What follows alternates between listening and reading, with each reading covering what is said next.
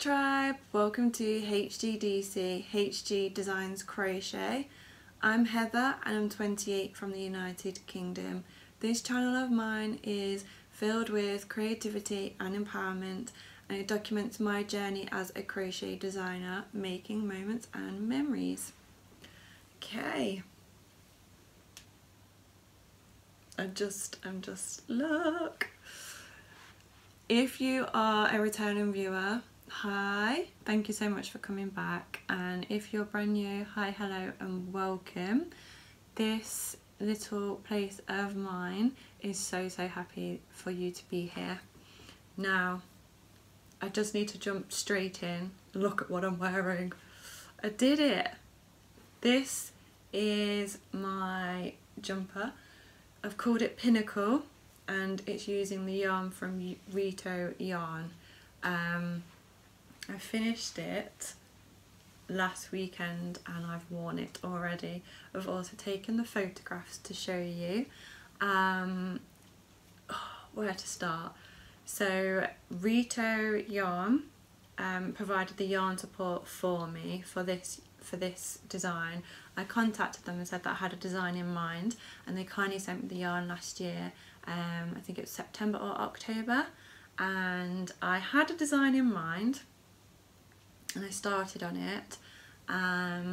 Christmas came and went, and then I had a different idea in mind, and I frogged what I'd done. I started the different design and it just wasn't right, and I came back to this and I've seen it through and it looks amazing.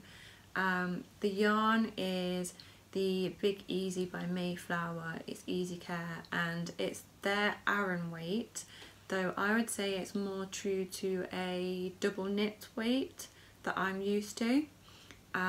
It's in there, it's called Olive, and the reason being is this is the colour of their olive oil before it's set. That's what I've been told anyway by another viewer. I was given 600 grams of this yarn to make this design. Working with the yarn, I used a 3.5mm hook because I wanted the tighter looking material. I didn't want it to be too loose. As I said, it is Aran, but I would say it's more a double knit yarn weight. It worked up really nicely. It's got a really good stitch definition, and it flowed easily on the hook to use. It did split quite a bit because of the way it's twisted, but then also on the plus side, because of the way it is, it's really held the stitch definition. So it was a little bit frustrating because it would split and I'd have to take back a few stitches, but I wanted it to look perfect, and it really does. I completely self-designed this pattern. I knew that I wanted it to have the belled sleeves. I'm really into more of the statement sleeves at the moment.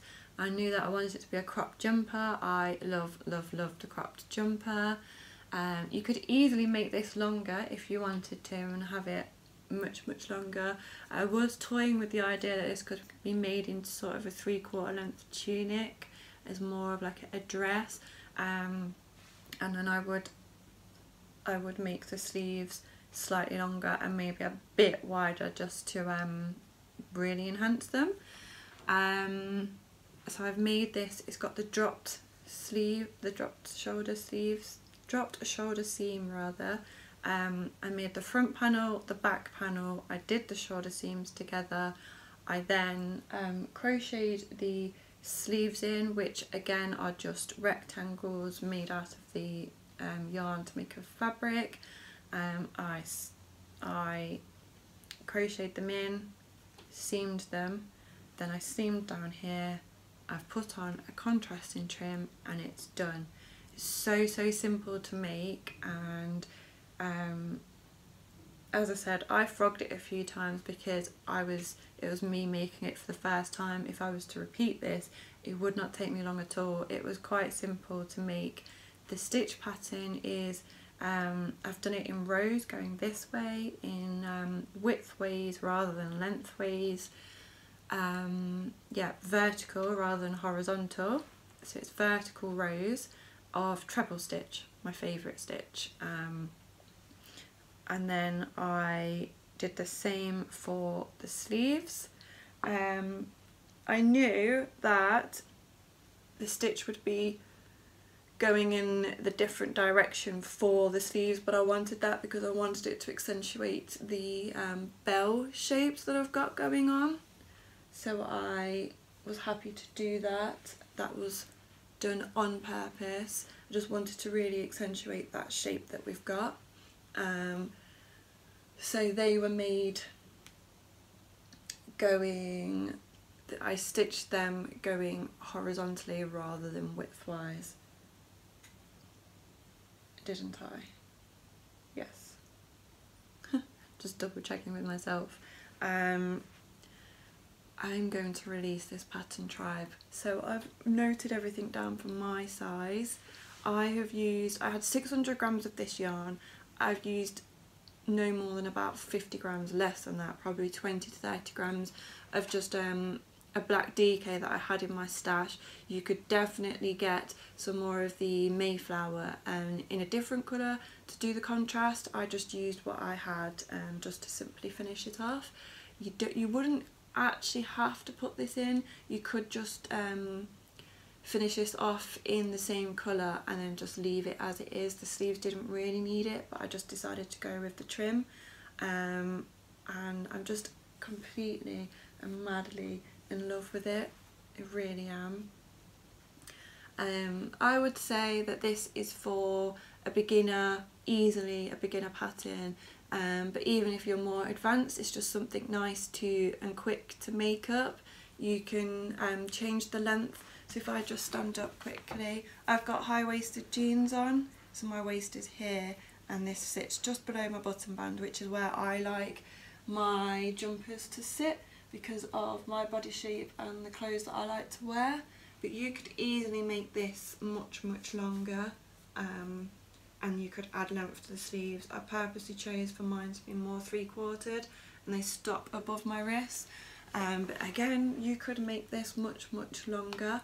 I am quite tempted to make one that is longer, as I said, as more of a tunic, because I just think it would be something nice to wear in the winter, and I would quite basically put a belt around it, cinch it in around my waist, and then just have the length with some, I would go with some chunky tights, some like chunky knit effect tights, shot bought, or you could make your own like the Stephen West ones, with Doc Martens and a nice chunky scarf, and underneath of course you'd have like a thermal layer, a vest or whatnot. I just think that would be a really nice winter outfit. This, I have worn it with these high-waisted jeans and heels for church, but you could quite easily wear that go into a bar, or just day to day you could wear this with some simple jeans and some simple Converse, maybe some plain Converse, black to go with the trim, or just a random colour, whatever goes well for you. I also wore it with a clutch bag, but I made one little faux pas in that it had a chain and there was a link that caught and pulled a stitch on my jumper, and there was swear words, but you can't really tell. So I carried that bag as a clutch rather than using the chain strap after that. I'm going to go over the chain and just make sure that they're all closed and there's no rough edges. It was shop brought anyway, but I'm just going to make sure so I can wear it again and not destroy my clothing. I really like this detailing down here where I've stitched it together. So I purposely made this wider than my body because although it's cropped, I wanted it to be kind of a loose fit. I think I could make the size bigger. So this is the small. I'm a UK size 6 to 8. I could make the size bigger, so a 10 to 12 maybe in the UK, and add the length on and cinch it in at my waist. This uses 600 grams of Aran So to make a jumper dress, I'm going to guesstimate that I'd need at least 1,200, if not more, 1,600 maybe. Let's say 1,400 grams of yarn, and then I could have a jumper dress. And actually, now I've said that to you, I'm really quite tempted to do that.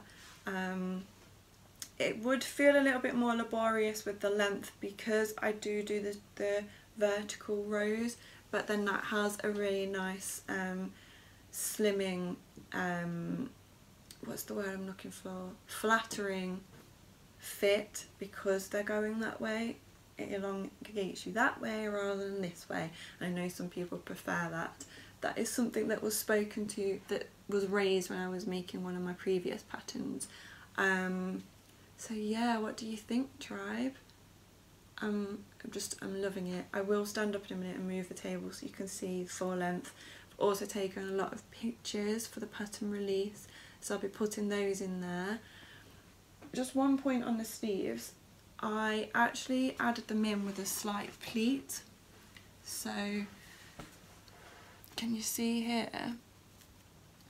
The sleeves are quite wide, and I did that on purpose because I wanted them to have the pleated join. And so when I joined them in, I pleated the fabric in 4 places. You can see one there and one there, and there's one here, and there's one around here. I just wanted that runch to, the runch, is that the right word? You know, I'm doing this motion. I wanted that so that this would look even wider than it was here, so that it cinched it in here. And I've done that on both sides, and I pleated them in the exact same places.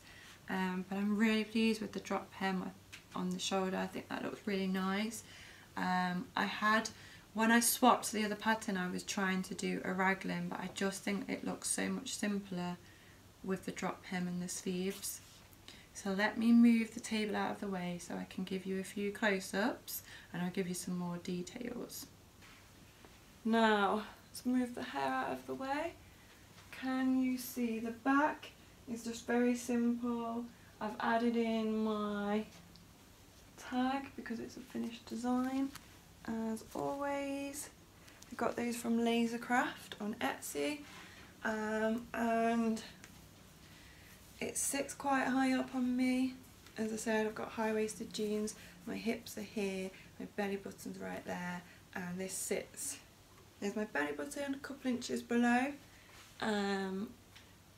It does bell out, which I really like, and it is quite flattering because it isn't close fitting. I've had a few people say, oh no, I've got too much of a belly, but it doesn't touch my belly, it doesn't touch me at all, so I wouldn't worry about that. And same at the back, it's quite loose fitting. You can always make it a size even bigger if you really wanted to have a real loose fit. And then the sleeves are 3/4 length to my wrist. It doesn't come, normally I wear my sleeves like to the mid of my back of my hand, but I just think that looks really nice. And I used up every scrap of the yarn that I have, which is why I don't have any here to show you. If I come up close, I can show you the yarn definition. The yarn was really beautiful to work with, and I would definitely work with it again. It holds the stitch definition so well, and I just think that this very simple pattern looks really beautiful with it. But you could also do something quite textured. You could do some bobbles or whatever texture stitch, knit and crochet, and it would show up really well. You just have to be mindful that it will split, so you've got to make sure that you go through it nicely, that you catch it all. But that just meant that I really took my time on this project, and that I was just checking each row as I went along, and it was just quite nice to slow down and just enjoy the process rather than speeding through. And again, I just really love seam detailing. That is where I've joined it, but it's just created a really nice effect. It just looks really pretty. So yes, I'm really pleased with this. I'm now out of shot because there we go. I'm really pleased with it. I just want to say a big thank you to Rito for the yarn support. I'm hoping that I can work with them again, because I've got some granny square tops in mind, but in cotton yarn for the summer. But thank you so much for providing this yarn and the support and the time scale to get this project done. In terms of the pattern, I am working on putting it together. I've taken the photos, I've got everything for the small size. I'm just working on grading it up. I think this will be available in 3 sizes or possibly 4, but I was thinking small, medium and large. If anybody wants a different size, let me know in the comments below and I can work on it. And I will also include in the pattern instructions as to how you can modify it for yourself. So if you wanted it wider, or if you wanted anything longer, I will let you know how many stitches per inch you'd need to add on. The easy part about it is it's not difficult, because if you wanted it longer, because this is worked in vertical lines, you just need to add in however many stitches to add the desired length for you. So it is ideal for a beginner that's new to making crochet garments, or as I was going to say, or if you usually make your own knitwear and you want to try hand crochet. This is just one simple stitch for the entire body, and then it is crocheted together using a, I've got to check the seam now, single crochet. It is single crochet. And then this is a single crochet, so you need 2 stitches for the entire design. It is so simple that you can watch TV and you can take this as a travel project wherever you go. It's just the one colour. You could make it multiple colours, and I'm sure some of you will. You could very easily do the body in whatever colour, black, and then the sleeves in a white, so have a block design going on. That would look amazing. So you could definitely add your own flair to that. You could use a variegated yarn, you could do an ombre effect, you could do so much with this. I would definitely recommend that you get some of the Mayflower yarn yourself, or if that's not possible because of where you live, or you need a stash bust, then I would use double knit yarn to get the same gauge as this, but that'll all be in the pattern.